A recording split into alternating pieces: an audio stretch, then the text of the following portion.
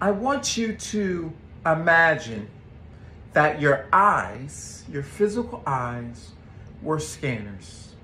And within these scanners, they were able to send out rays of whatever you needed.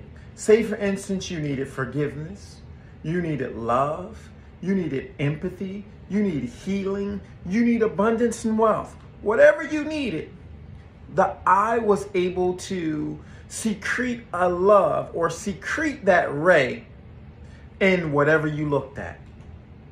So before you look at anybody else, I want you to turn your eyes within yourself. Starting off, for example, with your mind, your brain, And I want you to take those eyes and go around the circumference of your brain. Imagine that you are actually looking at your physical brain.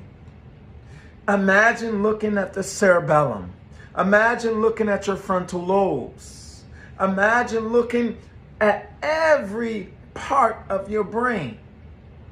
But you're looking at it with the eye of whatever you needed. So if it was forgiveness, if it was abundance, if it was love, you're looking at your brain with the eye of love. So you want to change how your brain functions.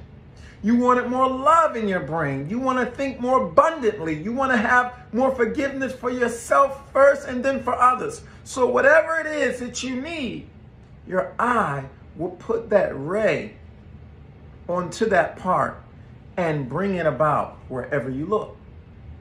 Now, I want you to look at your entire body, starting with your brain, then your ears, your eyes, your nose, whatever order, just start from the top to the bottom.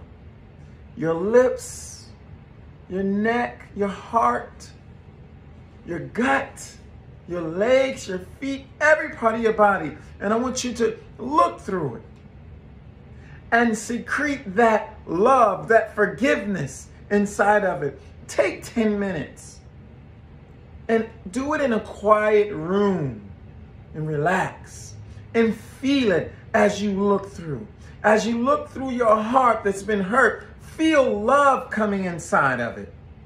As you look through your mind where lack and poverty was at the forefront of your thoughts, look at it as though abundance is there, riches is there. And once you stand up from this, I want you to feel the same way you would feel as if it came true.